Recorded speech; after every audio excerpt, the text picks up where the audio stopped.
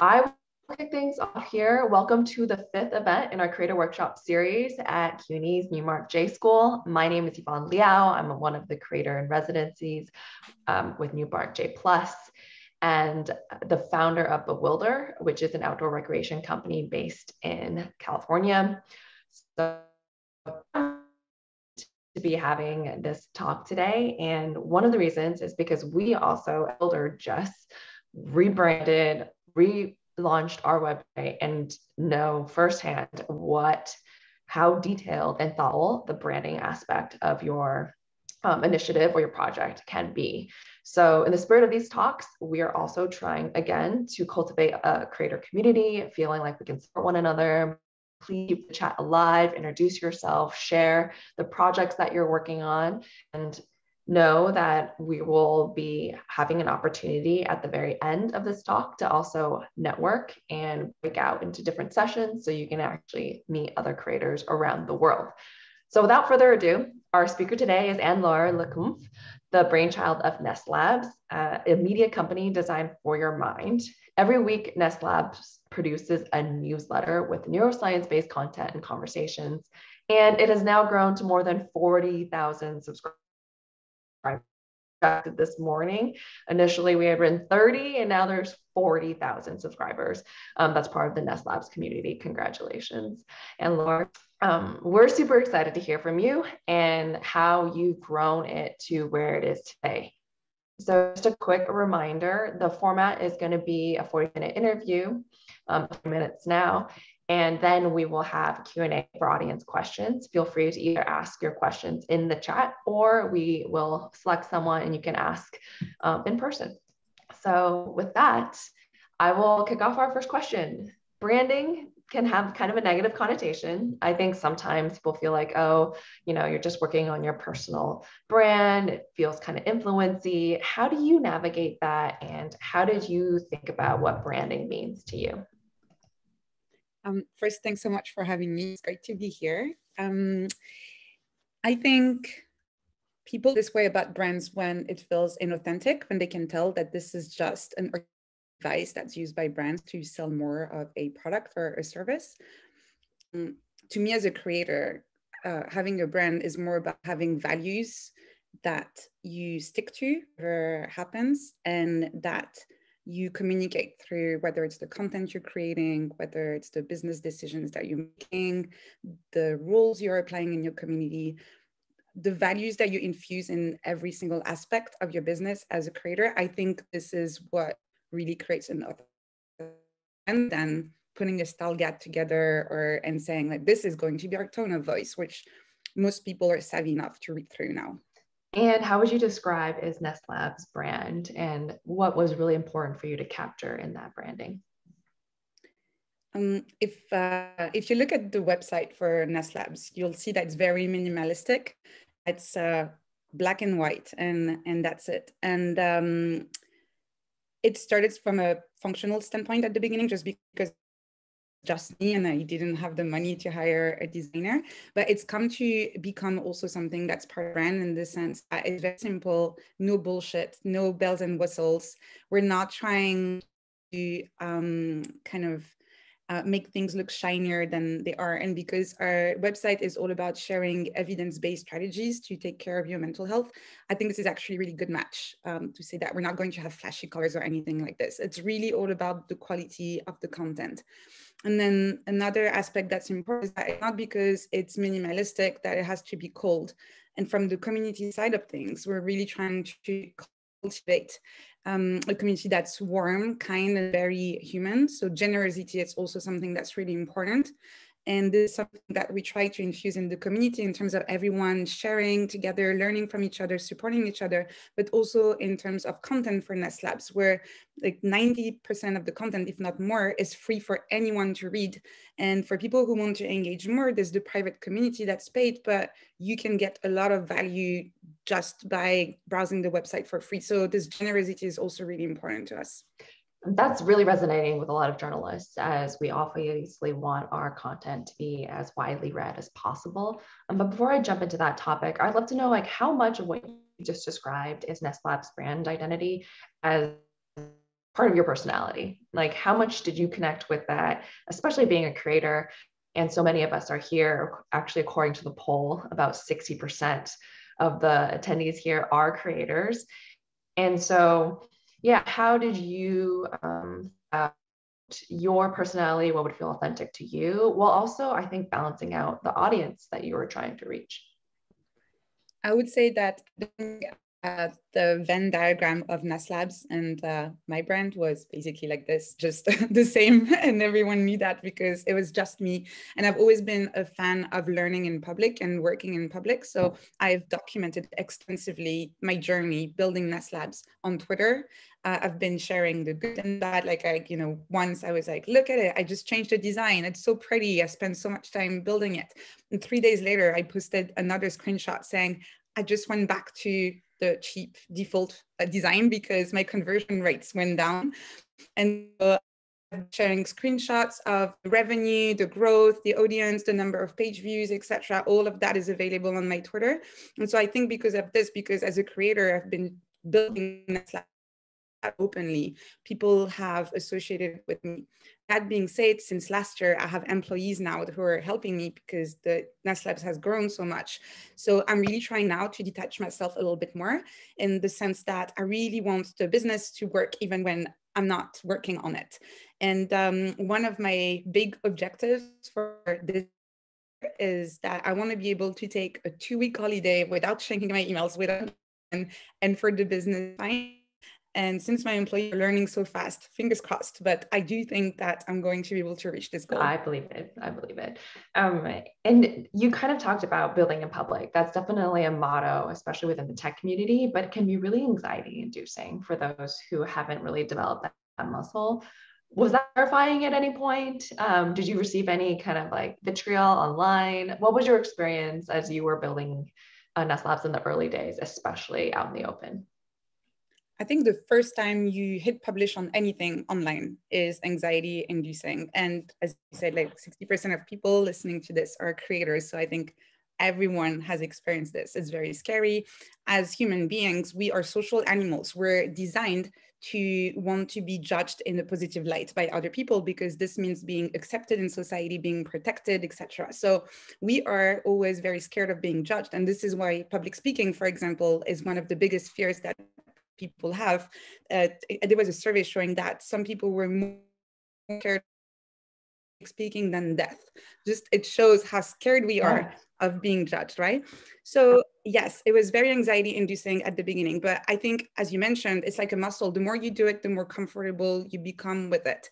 And I've been very lucky that I didn't receive any very negative reactions to anything that I've done.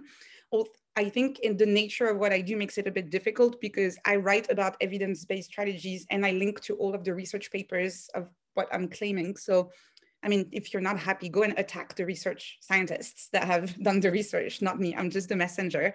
And also, as I mentioned, the fact that I've designed the Ness Labs brand around kindness and generosity and being human, I think has attracted the right kind of audience as well.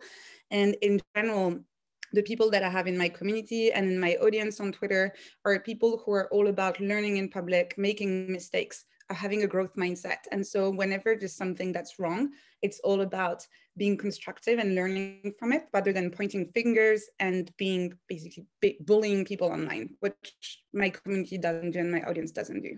That's incredible and incredibly inspiring. And so Anne-Laure is actually very qualified.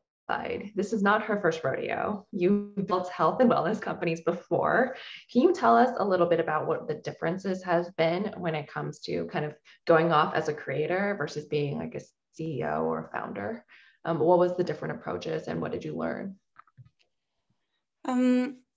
I think, I don't know about necessarily the difference between being a founder or a creator because I see them in a very similar light. It's still your project and your baby that you're building. But I would say that I learned a lot between my first company and what I'm doing now. The first one, which failed because I would still be working on it if it didn't, I tried to apply the perfect playbook of how to build a company. So I was spending a lot of time reading online about how to start a company. I got a co-founder, even though I didn't know them before, because everyone was telling me, and in TechCrunch and Wired, they were all saying, you need a co-founder to start a company. So I did a lot of things wrong just because I was trying to apply these guidelines that were so generic that they didn't apply to me. Whereas as a creator now and working on Ness Labs, I'm much more comfortable being experimental and just trying things out and just having those little trials. I'm a big fan of the expression failing like a scientist, because scientists design experiments not for them to succeed. If they knew that it would succeed, they wouldn't need the experiment in the first place. So they design experiments to learn something new. And I'm trying to apply that mindset to my business. Every week I try something new, I tweak it. And if it doesn't work out, I'm just learning something from it and then trying to be 1% better the week after. So I think having this more experimental and incremental approach to growing the business has been something that's been quite different in my approach today versus my first businesses. I genuinely love that. I think that's something I'm going to have to keep in mind too. And I hope everyone else does as well.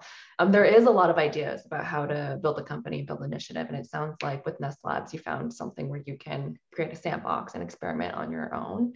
And speaking of on your own, though, how did you differentiate between your personal brand, who you are on Twitter, versus Ness Labs? And we've seen a lot of different speakers, really converge. Like those are, one and the same. What's your approach to that question? I don't think they're the same anymore, but talking about that Venn diagram again, which yes. completely a perfect overlap before, there's still a lot of overlap today. And I'm completely comfortable with it because actually you mentioned a sandbox, but the reason why Ness Labs is called Ness Labs, the labs bit is about having a sandbox for myself to be able to play and experiment and grow. So I'm very comfortable with the fact that there's a big overlap between my personal brand and my company brand. That being said, I think compared to, I know other creators that are, the name of their business is their name, right? Like if you look at jamesclear.com, for example. And that's the reason why I decided to have a separate brand for my business, is that even though right now there's a big overlap, I wanted to have the option in the future, if I wanted to separate myself from the business in terms of branding, to be able to do this. And so right now I'm very comfortable having a big overlap, but I really like the idea that I'm not stuck. This is a choice. And this is something that can change in the future because that brand exists separately as from mine. It's such an intentional decision that you made. What were some of the other intentional decisions that you made about what you wanted to build before you launched it? So take us to like day 0 or even -1. What were some of the thoughts and strategies that you were starting to form, or did you really just kind of like throw Ness Labs on the wall and start creating? What was your approach? I think the only strategic decision I did at the beginning was to commit to being consistent with producing content. I genuinely can't remember what the stat is, but it's something like 98% of blogs die in the first year or something like this after their launch. I can't remember, but it's really bad. And I didn't want to join the graveyard. So I decided that I would at least give myself a year and I would publish my newsletter every week for a year. And it's so interesting how much of the success that you see for online creators is just based on being able to stick to it for long enough to be able to see that success. A lot of people quit before they get there. And the first few months can be pretty slow, which can be a little bit demoralizing. And I understand why people quit. But if you stick to it long enough, then you're going to start seeing success. So that was the only strategic thing that I've applied and that I keep on applying. I'm sending newsletter every week. I'm not missing any. And if you look at the way the newsletter has grown, it hasn't been a smooth curve. There were weeks where nothing happened. It's flat, right? It's just crickets. I send a newsletter and apparently this is not a great one. It happens, right? And then maybe one week, another creator, bigger than me in terms of audience, will share my work and say that they love the newsletter and boom, 2,000 subscribers. But this would not happen if I didn't keep on showing up, right? So it's really all about showing up and then just let the magic happen. Well said. And did you feel like you had to do any type of competitive research, or was this a space? I mean, you have history working in wellness and health, but is this a space that you just wanted to take another stab at, or were you really kind of debating other types of areas or other industries to explore? So the way I started Ness Labs is very different from what I did for my previous companies, because I initially started it as a blog for me to write about my studies. I study neuroscience, so I wanted to have a space where I could write about everything that I was learning in order to use something called the generation effect that shows that by writing your own version of what you're learning, you're going to both understand it and remember it better. So just to that, I created that blog. And I didn't expect so many people to like it and to subscribe. And I didn't expect it to be a business. But because of this, once people were, oh, okay, I'd actually love to pay for a book. Do you want to write something? Do you want to do that? And I felt like when people ask you if they can give you money, there's probably a business somewhere. I did what I would call more of inspiration research than competitive research, because I don't think in the creator space, it makes sense to think about competition. The pie is big enough and it keeps on growing that you're not really competing against another business.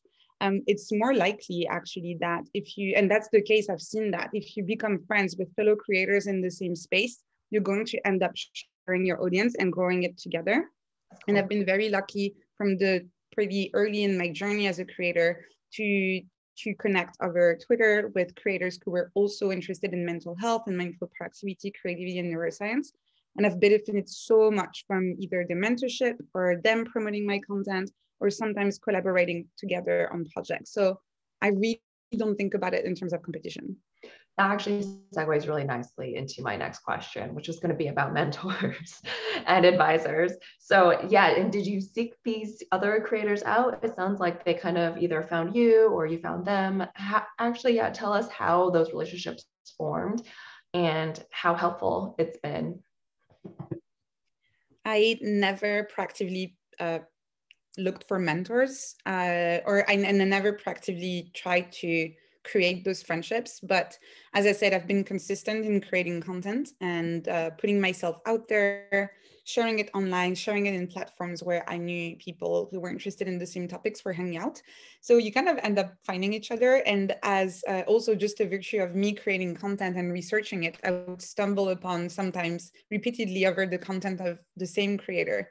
So I would like their content often on Twitter, then I would be like, okay, that's a lot of content they create. That's really good. I'm going to follow them. They would follow me back. After a while, one of us may DM the other one and say, you know what, hi, I just want to say I love your work. You end up connecting. And now I have a few friends like this. Some of them, most of them I've never met in person, but once a month or once a month and a half, we do some quick calls where we catch up, we share any tool that we've discovered that we found helpful, or any strategies that we've applied, whether it's for the business or productivity, etc. Sometimes it's just a mental health check-in, but it has happened very organically. But the one thing, again, it wouldn't have happened if I wasn't regularly creating content and sharing it online. When did you give yourself a break? Now that I've heard, yeah, that is, you know, your core piece of advice is just like steady content production. As someone who's also, you know, been wrapped up in the steady content production, it is exhausting, especially on a weekly cadence. So, well, one, did it ever feel exhausting to you? And then two, after that year mark, how did you evolve? Yeah, I think it helps. It may not apply to every single type of creator business, but it helps that for me, I'm in the mindfulness and mental health space. So whenever I feel like I'm about to burn out, in the newsletter the week before, I'll say, hi, I'm taking a break. See you in 2 weeks or see you in 3 weeks. So I do take breaks. I just try to make them very intentional and just say, this is what's happening. I'm not going to send a newsletter for X weeks. The only time I didn't send the newsletter, even though I was supposed to send it, was on a Thursday. I was typing it up and I got a phone call learning that my grandma passed away. And obviously I was like, I'm not sending this. But except for that day, every other time, I'm just listening to myself, listening to how I feel. And if I feel like burnout is doing it or that I need a break, I will just tell people, no newsletter next week. I will see you in 2 weeks. And that's so do take breaks. I think it also helps being a creator to not have a boss or other people telling you that you have those targets to hit, those deadlines, etc. So you can have a little bit more control over your Totally. schedule. But you also have to have a lot of self-discipline to keep that schedule too. I'm really sorry to hear about your grandma, but yeah, thank you for sharing a little bit of that journey with us. And now just kind of segueing to more of the technology and some of the products you use. What did you really just like launch Ness Labs with? How thoughtful for you were you in terms of like getting all the social media handles, or some of like the more logistical aspects of making sure that you're ready to go public? So I started Ness Labs with just a MailChimp newsletter. I didn't have a website, nothing. Just that after a while, when more and more people were signing up, that I figured that I needed to be a bit more intentional about it. And so this is why when I changed the name, I can't remember even what the newsletter was called at the time. It was something like Creator Spark or Creator, I don't know. I like hadn't put a lot of thought into it because again, it was just a place for me to write every week. That's right. But once I figured that it could maybe be something a little bit more serious, and then registered the domain, I registered the Twitter handle, the Instagram handle, and I think that was it at the beginning, because it was still just me, again, consistency, but I think you have to make it sustainable and realistic, right? A lot of creators probably burn out because they try to do too many things at the same time. So I'm doing more things now with Ness Labs and I have more channels, but it's because I have a team helping me now. At the beginning, I think the only reason why I managed to stick to it is because I registered the Instagram handle just so it would be parked for later, but I didn't start posting on the Instagram account until I hired a social media manager. So there was a year and a half of that dead Instagram account. And I was completely okay with it because I just didn't have the time and energy to take care of it. So I put all of my energy on Twitter and the newsletter. For me, it really paid off to just be laser focused on those two channels. Yeah. Was that hard, or is that something that felt, pretty intuitive and obvious to you at the time? I think because of the kind of content that I have, it actually made sense because people on Twitter, they like reading things and I was writing. So it was just a perfect combo. And also it helped that I'm addicted to Twitter. So in any case, even if it wasn't for work, I spend way too much time on it. So it really didn't feel like work. Whereas Instagram for me feels like work. To promote stuff on. I'm much more of a passive consumer on Instagram, whereas on Twitter, I'm just talking about whatever crosses my mind. I'm much more comfortable there. So it wasn't hard, but for very specific reasons, very specific to me, I think. That's very cool. And for those who are not familiar with your journey, what year are we at in terms of Ness Labs, story? And then also, at what point did you finally start monetizing your newsletter? So I sent the first newsletter at the end of July 2019. And then I had, by the end of 2019, I think I had 3,000 or 4,000 subscribers. And then I was monetizing. Monetizing is a really big word. I got a few messages from people who asked, can I sponsor the next edition? And that was a few $100s here and there. And I was okay. And I think by the end of 2019, I had made a grand total of $300 or $400. So definitely not enough to pay the rent. I always had at the time, at the end of my newsletter, I always had a little note saying, just hit reply and tell me how you're feeling, just say hello. And in March 2020, when the pandemic started, I got so many replies to this, way more than I used to get every week, from people saying, I feel lonely. I don't think my mental health is doing great right now. I feel isolated, etc. And this is when I decided to launch the private community, which was the first paid product that I had. I really wanted to help them, but at the same time, I needed to make it sustainable. And I felt like if I launched a free community, I would just stop working on it in 2 months, or because I wouldn't have had the time and the mental energy. So I really wanted to be sustainable. And at the end of 2021, the community was generating around 10K a month, which was why it was enough to start hiring people and building a team, etc. So that's the beginning of 2022. And have you been bootstrapping this entire time? Just no outside capital or investment? Yeah, I've been contacted several times, either to invest or buy the business, but um, the level of freedom that I have, and even the opportunities to just connect with people, make new friends, work on what I love, and I'm doing a PhD at the same time. So having this kind of freedom to have a regular source of revenue while also doing my studies is too precious for me. And getting investors means basically getting a boss and a new manager, and I don't want that for myself. So it's all bootstrapped. Very cool. Very cool. And when did you pick Circle as your platform for kind of cultivating, and why? So in March 2020, I basically, between the idea of launching to the community and actually launching it, I think there was a week or two max. I really wanted to do that very quickly and be helpful as quickly as possible with members. So I started researching different platforms. And as always, because as I said, I build in public, I posted on Twitter saying, I want to launch a community. Which platforms do you recommend? And someone tagged one of the co-founders of Circle in the answers saying, hey, Anne-Laure wants to do this. You want to talk to her? So we did a call with the co-founders of Circle. I was, I think, customer number 5. Nice. I liked the vision. I also really like that they were building an asynchronous community platform. I find personally Slack very stressful. I don't like the watercolor approach that creates FOMO whenever I'm not looking, there's a conversation happening that I'm missing.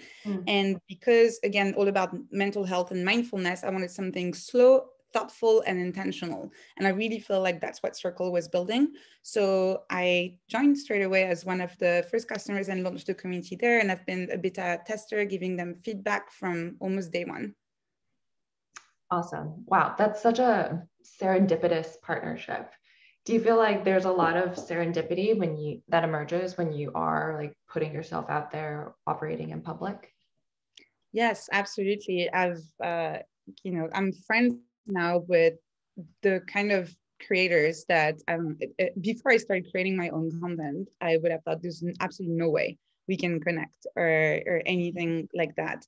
I also have a network of people around the world now where I know I can show up tomorrow in New York, in San Francisco, in Tokyo, in Shanghai, or wherever.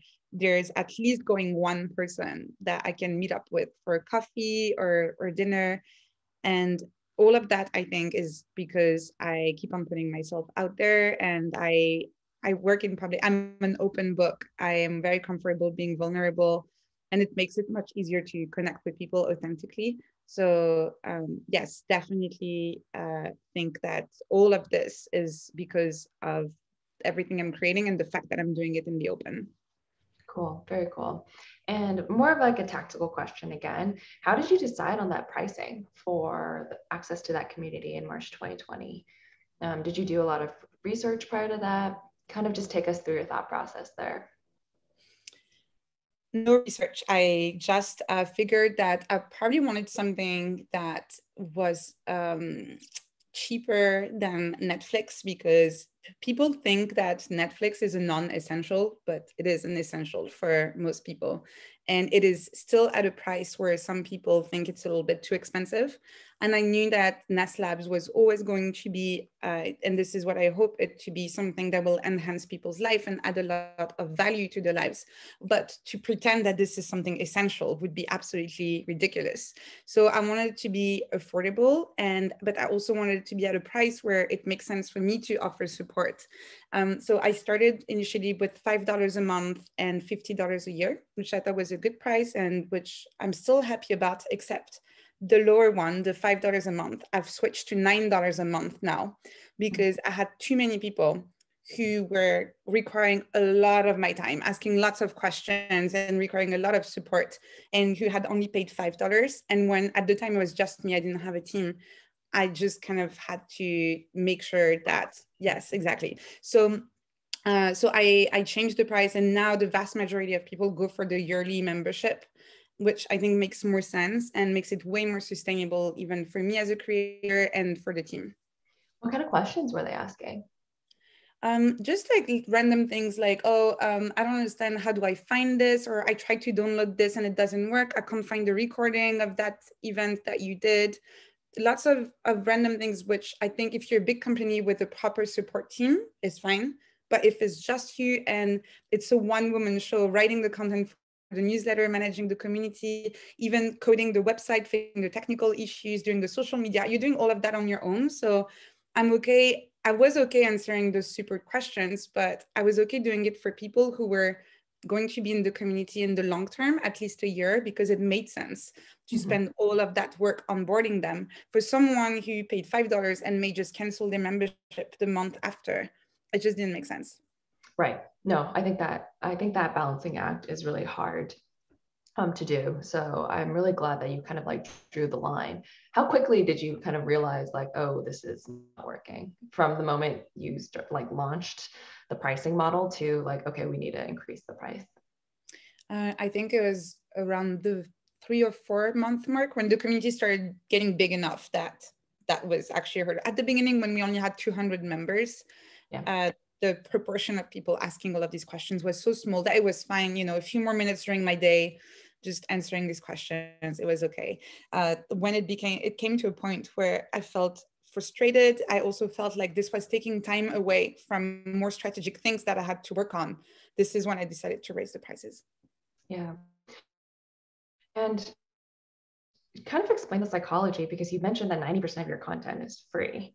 So as journalists, it's a little, kind of anxiety inducing to be like, oh, okay, I'm going to start charging now. And many of us, haven't actually started charging for fear that people, well, one, what should we charge for? Like, what is the access that we're actually exchanging for? And then two, is everyone going to like leave because they don't want to pay anymore? So at least I can speak for myself. That is like my own paranoia. But how do you feel like when you are stepping into your readers, what they're actually most interested in, or what do they find most valuable from your community? Is it supporting you? Is it, circle? What would you describe? I think it's helpful to think about the classic funnel. So if you think about the funnel for Ness Labs, they are people who just stumble on the website because they look up something on Google and then they stumble upon these articles. These people, they may read one article and then they disappear, and that's fine. They got the value they wanted and they disappear. Some people find it interesting and they scroll down and there's a box where they can enter their email address telling, did you like this? You can get more information. So you're already at a level of engagement that's a little bit higher. And again, here, the vast majority of people are going to stay at that level of receiving every week, opening it, reading it, and that's it. And if you go a little bit deeper, a subset of people are going to feel like, okay, that was great, but now I have questions. I want to talk about it. I want to dig deeper. How do I apply this to my specific situation? Are there other people who are feeling the same way, who are experiencing the same things? Are there any tools that I can use?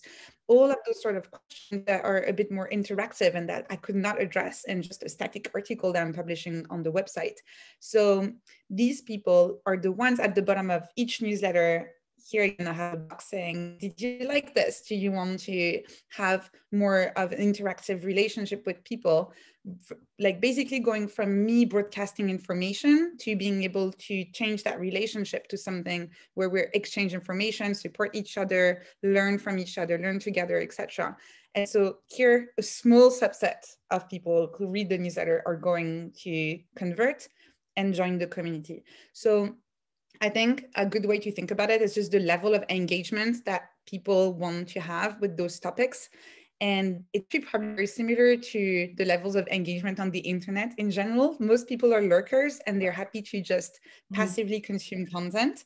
Whereas some of them, a very small subset, are going to want to actually engage and comment on YouTube and join communities, etc. So I think this is what the community is providing. Very well said. You make that sound so easy. How do you balance then producing content for that top of the funnel versus spending a lot of your time and energy for that community? How did you really allocate it? Because that is more work for one woman. I don't know when you hired your first social media manager or what your first hires were, but yeah, I think that is like a different challenge, and I'd love to hear how you tackled it. So it helps that I am not writing all of the articles anymore. So I have a team of writers now. So this is great because now I only write about things that I really want to write about. And it's interesting because sometimes I look at the content calendar and I'm like, oh, no, give that one to me. I'm going to take that one. I want to read this one. But it means also that if I don't want to write for a month, or if I have too much work with my PhD and I don't have time to write for Ness Labs, it's fine. Things are ticking along with the newsletter and I don't have to worry about this. So in terms of things that I do try to do regularly though, even if I'm busy and I always try to have time for this, is at least show up in the community from time to time.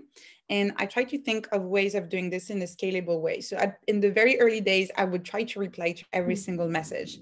Not possible anymore. So what I do is that once every 2 weeks or so, I do a call just like this one. Except that it's not a presentation, it's not an interview or anything like this. It's literally 1 hour of all of us talking together. We just chat. We have a topic that could be mental health at work, that could be burnout, that could be productivity tools. We just pick one topic, and I'm more of a moderator where I just talk with people. I'm trying to help them have conversations together. And I'm more a facilitator of conversations, which means that I get to connect with everyone. I get to see their faces. They get to have a deeper connection, but also it requires zero prep from me because these are all topics that I'm comfortable with. So even if I'm very busy, I can find an hour to just show these and have a conversation with people in the community. So that's my current setup, which has been working and that I haven't found too complicated to sustain. How long have you been doing those? Like, I don't know, monthly or gatherings with your community where you are facilitating? Since the very beginning, so since 2020. Oh, wow. Okay, cool. So since you created the community, essentially, the community aspect of it. Okay. And the response has been from your community? Really good. I would not do them. I would not still do them 2 years after if they didn't like them. I do listen to feedback. So no, they like them. This is actually one of the favorite aspects of lots of people. Lots of people don't actually even post in the forums. They just show up to these. That's their favorite bit. They just like every 2 weeks having a little conversation, talking with people from all around the world. Another way we connect people is that we have something called Mind Match, which is one-to-one matching for people. So they fill a form, they say what their interests are, and then we connect them for virtual coffee with someone else in the community. So it's really cool because we have lots of people making friends. We even have people starting businesses together. Wow. We have people who are have like newsletters that they launch together. Someone is course with another member of the community. So it's just really nice to see all of this collaboration happening because they've joined Ness Labs and joined the community. Beautiful. And it sounds like you've done everything right. So can you tell us a little of the mistakes you made? Because I'm sure they happened along the way. And it's very much part of like our growth story as well. So many things. I already mentioned how once I tried to make the website really pretty, and I spent so much time and it was so nice, so shiny. I loved it. 3 days later, that was so much work, right? I'm talking weeks of really working details, creating illustrations, etc. And 3 days after, the impact on all of my engagement numbers from the website was so bad that I just reverted back to the old one, which was a default template I've been using since day one. So it's just this weird thing where you're trying to do the right thing and you're trying to improve, but actually you're hurting the experience for your audience. So that was a big one. Another one is that I launched a cohort-based course. And I announced it, and I didn't expect it, but 600 people joined basically. I asked it, and then 2 weeks later it started. And I thought it would be a small thing. I'm all about experimenting, as I said. So for me, this was a trial, but my trial ended up being with 600 people, and I hadn't created any of the content, absolutely nothing. And it was starting in 2 weeks. I did manage to do it. People were very happy about the course, but to say that I was close to burning out is an understatement. I was completely burned out by the end of that month. And I almost didn't touch the business for like 3 weeks because I just could not even open anything that had to do with my business, my baby that I loved so much, but I had almost destroyed that kind of like, passion that I had for it by pushing myself too hard. So I'm now trying to be a little bit more intentional, still experimenting, but I do a little bit more research. And I should have known, looking at what my friends were doing, the fact that many of them had done cohort-based courses and had similar audience size. I should have known that those are the kind of numbers that I would have had. Yeah. But I just went, yay, sign up. And and I was like, I'll figure it out later.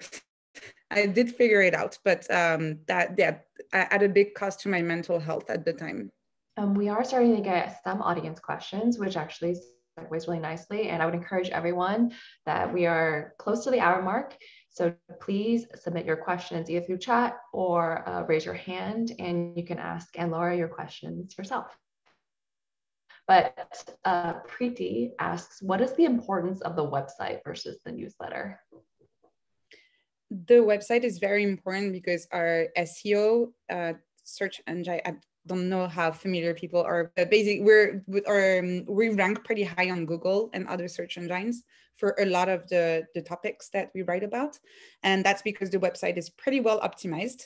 It's not shiny anymore, but behind the scenes, it's actually pretty well optimized. And also because a lot of the topics we write about are pretty niche. It's quite easy if you create good content to rank pretty high. So a lot of our traffic, we have more than 1 million page views a year. And so a lot of that traffic is coming from the website, which then converts to newsletters. So if you think again about that funnel, a lot of the members that end up in the community first engaged with Ness Labs because they looked up something that is relevant to what we write about, sign up, and then sign up to the community. So very important. Yeah, sounds like it's a great marketing tool as well. And Glenn asks, how did you build your audience at the very beginning? Did you have like friends and family? How many subscribers did you kind of launch Ness Labs with? The very first version before it was called Ness Labs was just a newsletter that I had created when I left my previous job to stay in touch with colleagues. And I didn't have anyone in my family on it because nobody speaks English in my family, and the newsletter was in English. So I couldn't even say to mom. Everyone says like, yeah, my mom was my first subscriber. My mom doesn't speak English. Still not a subscriber. So it was very small. It was, maybe like, I don't know, 50 people or something like this. And it was weirdly even scarier than it is today because it's more anonymous now to send it. Whereas before I knew exactly who was getting it. And the fear of being judged was even higher. And in terms of how I built my audience, a lot by hanging out where other people who are into the same things that I am are hanging out. I was very involved on product hunts at the time. I was commenting a lot, participating a lot in conversations and posting little products and ebooks that I was doing there. I was part of many Telegram groups, one called Women Make, that's for female entrepreneurs. Another one for bootstrap founders, the one for people who wanted to learn how to code. And I was posting a lot there. So, and Twitter as well. So basically I was active enough where whenever I needed to promote something, I was not considered a spammer because I had already helped a lot and brought value and helped people with different things. So if once in a while you're like, hey, by the way, my turn, this is the thing that I'm launching today, people are way more supportive. So yeah, I guess to answer the question, by being active in different places where people who cared about the same things were also active. And I'm starting to get some questions from Jeremy, who has been watching our chat while we were talking. And from Matt and Maya, it sounds like they're really curious to hear about some of your engagement strategies to kind of keep members active in the circle discussions, which is true. Sometimes even in Slack or whatever platform you pick, it's hard to get people to like continuously engage. So, and that's also something you're mindful of, is like the intensity of engagement. So how did you approach that? I tell them that I don't want them to post if they don't want to, and I'm not optimizing for it. I'd rather have a forum that's dead and than having a lot of noise. Again, this is because of the vertical that I'm in. So the conversations in the forums are actually very slow. Some people reply to conversations sometimes 2 weeks after because they're scrolling, oh, this is very relevant to the things I'm interested in. So the answer is that I don't try to optimize for having more conversations. This is also why I love the Zoom calls that we're doing, because this is where most of the action happens, and the forums are more of a planning tool for these. And then one way though that we do keep engagement high in the forums, again, not by trying to foster conversations or anything, is that we do love learning together. So I try once every 3 months to have some sort of group learning project. So that could be a course, that could be a 1-month challenge where we learn about blogging or building a newsletter, or practicing mindful productivity, or reshaping the way we manage our mental health at work. But those things really work in terms of engagement because it has a start date and an end date, and it creates this little sense of community where we're all in it together, we're all learning together, and we can support each other throughout that journey. So having those little seasonal activities, I would say, has been really helpful. That's a great idea. Speaking of those activities, as well as the virtual coffees that you mentioned, Shauna had a question of like, how do you manage that and those connections? I think maybe reference into some of the tools and products that you might use in order to enable those programs. So there's a tool called Covalent, I think, which I don't use. They literally just contacted me 2 days ago. The tool is my amazing assistant. She's absolutely wonderful, and we just have a form in a spreadsheet, and it takes 5 minutes every morning. But she just goes through the people who signed up in the past day, and she connects them using one of the email templates that we have. So it's not automated. At the beginning, I was doing it myself. And I actually really liked it because it meant that every morning I got to see, because people to fill the form had to tell us what they're interested in. It's also a really good way to kind of like keep a hand on the pulse of what people are interested in the community. So I always thought that that was interesting. And also, and I haven't tried that Covalent tool that's automated. There's really something about having a human who's looking at both your profiles and thinking, ooh, I think this could be a really good match. So for now, we're just happy. I told the folks at Covalent, I was like, your tool looks amazing, but we're very happy to do it manually, actually. Oh, cool. And how many matches are you manually doing? Oh, I think every day it's if you let it go, you don't do it for a while, like it's difficult, but every day it's probably 6 or 7. So it's it's just something you block a little bit of time in the morning. You do that before doing your emails. It's not, you just have to do it regularly and it's fine. That's fascinating. Mariana also had a question in terms of like, what kind of marketing did you do to get from 0 to 3 to 4,000 subscribers, that initial growth spurt? Two channels that I used at the time, Product Hunt and Hacker News. Product Hunt, I launched a newsletter, got 2,000 subscribers in 1 day.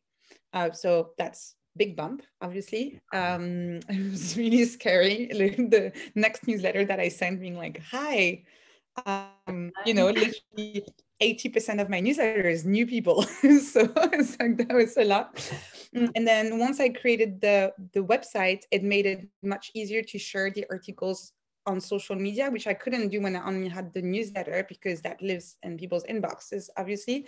And I had a few articles. I would systematically post them on Hacker News because, again, of the topics that I write about.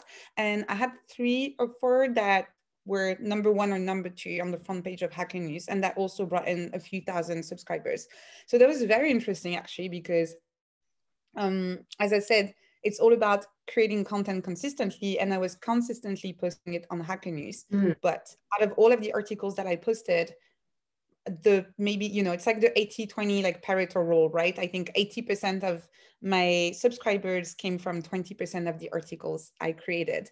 And I would be completely lying if I told you that I know what the recipe is today. I still don't know to this day which articles are going to work or not, which is why I just publish regularly. But sometimes there's this article where I poured like tears and blood, and I spent days researching, and like, this is such a gem. People are going to love it, and crickets. And sometimes I'm tired and I'm just like, oh, I don't have the energy. I'll just write about these things that I find interesting. And I post it, and then lots of likes and retweets, and I never know why. So that's why I just keep on posting. But yeah, to answer that question, Hacker News and Product Hunt was where most of my subscribers came from in the early days.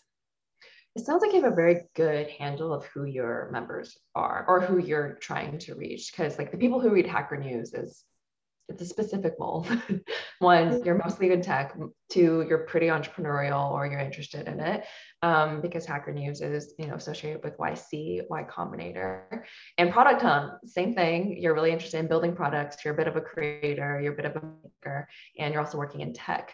So yeah, why did you really target those people, and what else did you know about your, you know, your target audience in the early days? Um, my target audience is knowledge workers. So it's not necessarily being in tech, but basically any manual worker, their most important tool is their hands. A knowledge worker, the most important tool is their brain. So, and I'm right about content. I create content that's all about making the most of your mind, taking care of your brain, taking care of your mental health. So actually that's where the overlap happens. It's interesting, you would mention that Hacker News is very techy, that's all about tech, but my number one article on Hacker News that brought me so many subscribers is one that is about time anxiety, the fear of wasting your time and of not doing anything meaningful with your life. So more of an existential one, which was interesting. Yeah. And so I think that you look at these platforms at a surface level, it may look like they're interested in what's the latest framework to build that kind of app, and how do I make this thing kind of work on mobile or anything like that, when really they face a lot of the same questions that someone would face if they work in marketing or in another area. And the thing is that I'm a bit less familiar with other areas, but if I could have also probably promoted my content, which is again about all mental health at work, on any other platform that was targeting knowledge workers, whether they were, if I had known of a platform for journalists, for example, that would have been a good place also. So yeah, I don't necessarily think in terms of audience and verticals in terms of being in tech, etc. I just think in terms of what kind of value I want to deliver and who can benefit from it. And I think anyone who needs to use their brain a lot at work can benefit from my content. So this is the audience I'm targeting. Fascinating, super fascinating. Jeremy has a question. What have been the benefits of you sharing more videos on YouTube? And what are a couple of tips you have about creating videos efficiently for those in the room who aren't pros? I stopped doing YouTube videos because they were taking so much time. They were creating so much anxiety for me. I am not, as you can tell, I'm not a native speaker, right? So I'm pretty comfortable just having a free flow conversation like this, but anything scripted, I start stumbling on my word. I start being stressed. Also being consistent with it was very difficult because I ended up traveling quite a bit last year for personal reasons. It's very different carrying your laptop, opening it and just writing something versus having to have your tripod, your camera with you, spending then 2 hours editing the video. And so my answer, sorry if it's disappointing, is that personally, putting everything in the balance, I didn't see enough benefits to keep going. And I am friends with creators who have millions of subscribers on YouTube. So I know that it can work. I know it can be amazing. It has changed their lives. And so I do believe YouTube is an amazing platform. I personally haven't cracked the code. I also don't think that I gave it my 100% to try to make it happen because of everything that was happening last year. Yeah, I think same as with everything else, I would recommend probably just experimenting and see if it's for you. And also, if that's not for you, if your form of expression is something else, if you'd rather do reels on Instagram or TikTok, or you're more someone who's comfortable on Twitter or writing a newsletter, it's not because YouTube is a great platform that everyone needs to do YouTube. So personally, not doing it anymore. Cool. No, I love the decisiveness in your approach to figuring out what works best for you and the company. We just have a few more minutes left, and I did want to just mention this because we kind of talked about it behind the scenes. It's just like everything that's going on in the world today, war in Ukraine, global pandemic. How much of it do you speak to directly and respond to? Because I know it sounds like you have a content calendar, but when these things start percolating up, which obviously affects everyone, ourselves included, do you tackle it? Do you take on, or do you respond, or do you kind of stick to what you're known for, what the plan was? No, I do speak to, today I posted on Twitter to say that we would donate 10% of all of our revenue this week for charities that are helping people in Ukraine. You know, I just, like almost, I think any major event I felt connected to. I'm not forcing it, and I'm not trying to, I don't want to jump on the bandwagon. That would be kind of disgusting, actually. So, but anytime there's something that I do personally feel disturbing, that also has been impacting my mental health, and I know has been impacting the mental health of our readers, I do acknowledge. I think it's a balance. It would be very weird, I think, not to acknowledge it. I know some creators have a role of just sticking to what they do. I personally don't care if I lose subscribers because they're like, that's not what I signed up for, because I think it's very important to talk about these things and to acknowledge the suffering that people are going through at the moment. And at the same time, as I said, it's a balance. I think it would also be very, very bad to just use whatever world event almost as a marketing strategy. So I do speak to these things when it feels right, and when it's something that has been on my mind for the week. It just feels weird to send the newsletter and not at least mention it. Yeah. Have you received pushback? Never. No. I think if I get pushback for something like this, I would myself manually unsubscribe the person and just tell them to go read another newsletter. Because it's you know, I think when you're a creator, it's a two-way relationship, right? So it's a bit like a wedding, and if you're not happy, it's fine. There are many other people creating content online, so if you're not really happy, you don't like my values, or you don't agree, that's okay. There are plenty of fish in the sea. You can read other content somewhere else. Bravo. Thank you so much, Anne-Laure. I really appreciate your time. We are so grateful to have you. You dropped so many tidbits, advice with words of wisdom that I will be internalizing, applying to Bewilder, but I'm sure many of us will be doing the same as well. We're going to let you go. So I hope you have a wonderful day. And for everyone else who wants to stick around, yes, I see some people clapping on video, so thank you. We are now going to do into breakout sessions and allow everyone to kind of just say hi to one another, talk about what we just discussed, and yeah, hopefully stay in touch. Thank you so much. Have an awesome week. All right, take care. Bye. Cool. Charlotte's going to be working some magic for everyone who's still in the room. I know it looks like we still have 20, and we're just going to be breaking out. Just a 10-minute quick. Yes. Just 10 minutes. Say hi, say bye. Thank you.